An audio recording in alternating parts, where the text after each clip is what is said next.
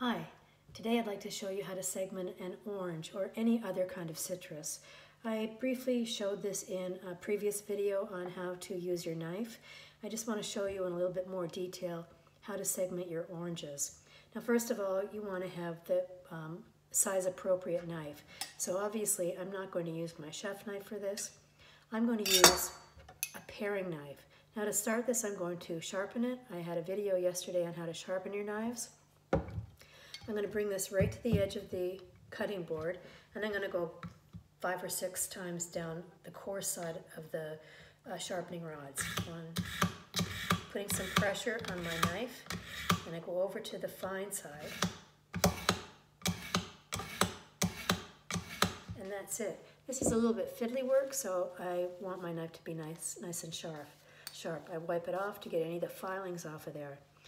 I'm using blood oranges today. These are grown in Spain and some other European countries. I'm pretty sure that they grow these in the States now too. To start this, we need the cutting board, need a bowl, and the knife. So I'm going to cut the ends off of this for stability.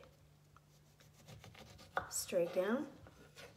And I'm going to trim away the skin and the pith. The pith is the white part. I don't want to take too much of the actual flesh off. I can come back a second time and clean this up and get the pith off after. I just want to run my knife around the inside of the skin, being careful not to take away too much of the flesh away. Blood oranges are characteristic by the crimson of the flesh, and they also have red on the skins as well. It's a very seasonal kind of fruit. See, I'm just going around, and I'm using a short sawing motion with my knife. My knife is actually doing most of the work here. I don't want to put too much pressure on it because then it's going to collapse this orange. So now I can go back and just take the rest of the pith off. With some practice, it becomes very easy. So that looks pretty good. Oh, there's a little bit more here. This pith is quite bitter to eat, so you don't want to have a lot of that on your orange. So what I'm left with is a peeled orange, and you can see that there are different segments in here. What I want to do now is slide my knife down the inside of one of the segments. The first segment is always a little bit difficult to take out, and I'm going to flip my knife up, and you can see I've got the other side of the segment here. I'm going to go down, saw my knife back and forth very gently. I'm going to hold on to that segment, okay, and then flip my knife. And I have the other segment here. Go down on the inside and flip my knife up. There we go. Can you see what I'm doing here? I hope it's clear for you.